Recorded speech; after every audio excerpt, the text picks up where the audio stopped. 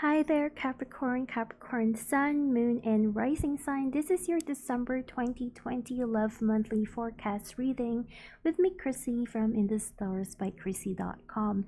Now, before we begin, please do you know that this is a general reading, so it may or may not tune in necessary for each and every Capricorn people out there. So just keep that in mind as we go along. So, let's begin the reading starting with the Emperor card that we have over here. This can represent you, Capricorn, or it could be someone that you know, someone you're thinking about, someone that you are desiring. So it can be either of those. I would say that this is a situation we're in, because it is with the Knight of Swords over here. It's like in the past, maybe you have a situation that you're focusing before where in things have been quite in an hesitant mode, because when it comes to the Emperor, even though it's a very authoritarian card, it's usually the card that always takes a lot of time in making decisions and stuff like that. So I would say that this could be a time wherein you are now quite ready to move forward, especially with the Knight of Swords. I would say that, maybe it's something that you did not even plan, or maybe you feel that it is the right time, because with the Knight of Swords, something surprises you, something becomes abrupt, and maybe some form of news or messages might come, and it can happen in a very surprising way. Or you could be the leader of some kind, suddenly taking action, suddenly leading into a group. So if you have a very passive energy, or if you have been taking your approach into whatever situation that you are going through, maybe it has a lot to do with your love life, your family life. We're talking about in this reading all kinds of relationships. So it's not necessarily all about in the matters of the heart, but it's highly possible, because that is the focus. But yeah, just be more open and use your own intuition as we, get along with the reading, as you're the only one who will be able to know what I'm really talking about. So we have here the Sun card. No, so it gives me that energy wherein, something has been really closed off in the past, and now suddenly everything is open. All the opportunities in life are suddenly being open to you, and it gives you a lot of chances to actually take action, initiate action, have some form of courage to really fight things off.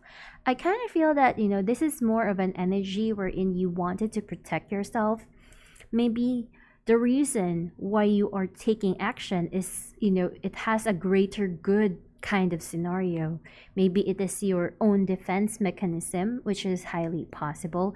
And it can just be also a point in your life wherein you just feel that this is fate, this is the right time to do so. So it has a lot of form of energies like that. It is showing us here that in the recent past, something really good happened, or some form of news came in. So we are really seeing some form of communication, talking, movement happening here. And if you are in a situation wherein there are problems or having some form of restriction, this could be a point wherein it is possible that you have received a news or some form of insight that can actually solve a problem. So there could be some form of progress and completion, but this is something that you have to act. You already got the sign, you already have the insight to proceed in life, the insight that you need to on what you should do. You should basically use your own intuition, and it's telling us here with the Queen of Cups that following your intuition right now can actually lead you to a better path. Not everything is all about logic.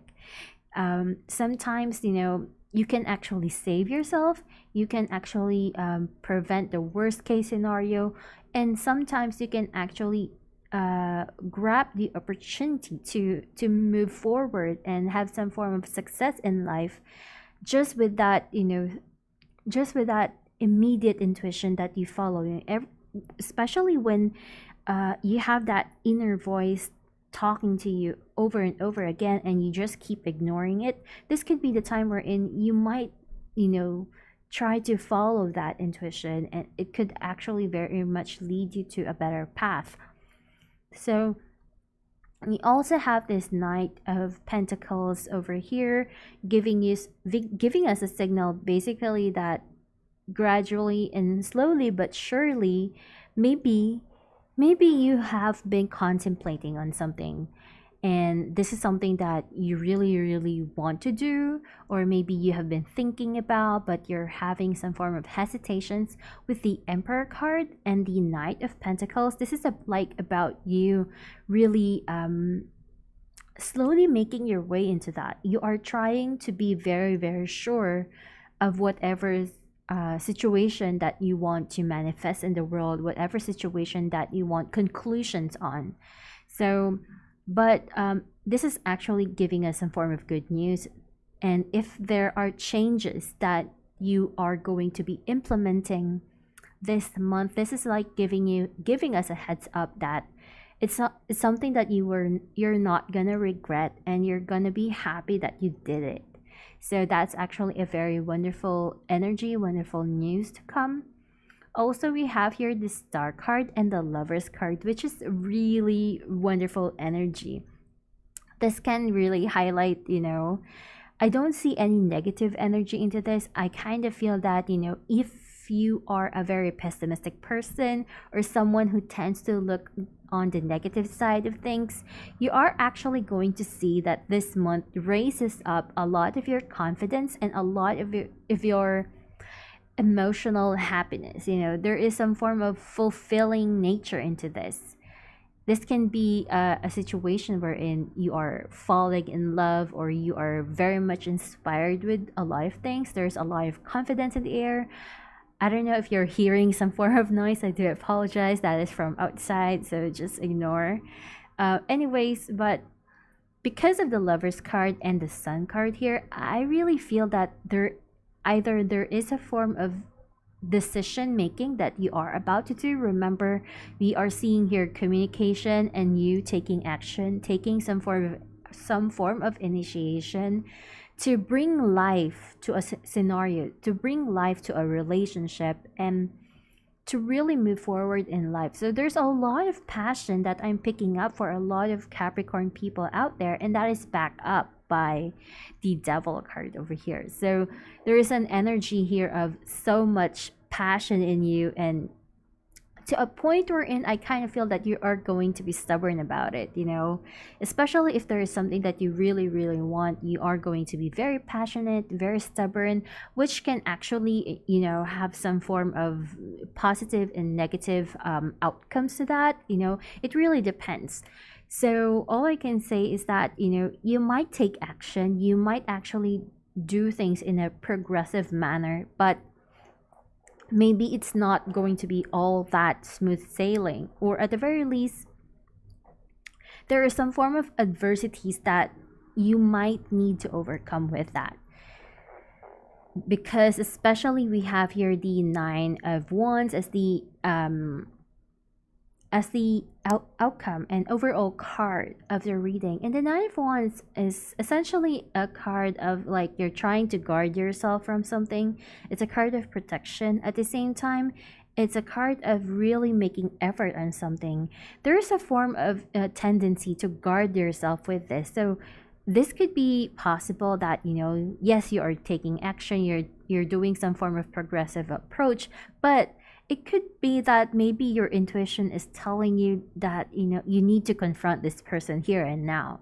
You cannot ignore this sign. You cannot ignore whatever scenario or whatever action they might have done and all of that. So there is an energy here of some form of burden, some form of things that you have to let go. I'm not saying that you are going to let go a specific person or specific relationship, but I kind of feel that there is a form of, I would say, negative pattern, or something that you have told yourself, self-limiting beliefs maybe. You need to stop being stubborn on that, and you need to take action on a very different approach.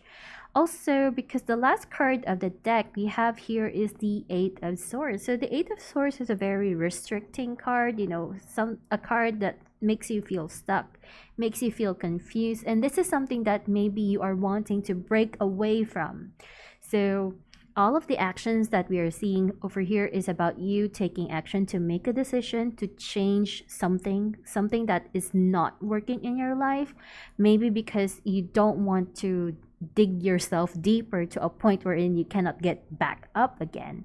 So there are different energies into this. I kind of feel that there's going to be like a big challenge that you might need to overcome. So that there might be some form of worries over there, some form of grief, but at the same time, you will have the answers. Like there's going to be an aha moment that can actually lead you to get out of whatever situation that you're going through, to get out of this Eight of Swords energy, and to be a whole new person, to feel better and have a more fulfilling life, fulfilling relationship. You are going to do something that makes things right, you know, and you're not doing this just for the other person or other people involved. You are going to do this because you feel that this is the right thing to do, and you are going to do this for your own self as well, because this is something that you really feel.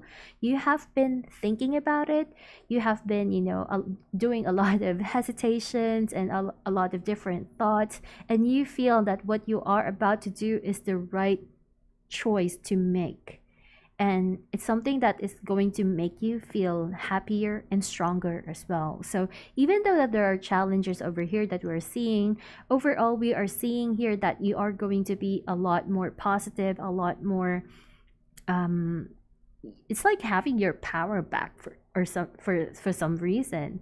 So it's not a situation wherein you will feel hopeless. It is a situation wherein you are going to be feeling more empowered, and like you're acting on your own skin, that form of energy, which is always a very positive news and very positive energy, and a perfect way to end things for 2020, if you would ask me, to start the next year into a clean slate, wherein you don't need to think about any baggages and all of that, especially if you are actually able to solve your problems, solve whatever issues that are going on in the situation that you are going through at this time.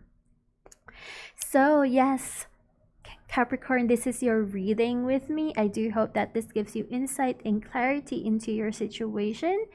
If you do want a more personal reading, you can do that by sending me an email in the stars by Krissy at gmail.com. My website is currently down. I'm still fixing it. I plan to reopen it like after the eclipse, because I kind of feel that that has a really good energy into that. So yeah, we'll see. Thank you guys for watching, and I'll see you guys again next year. Goodbye.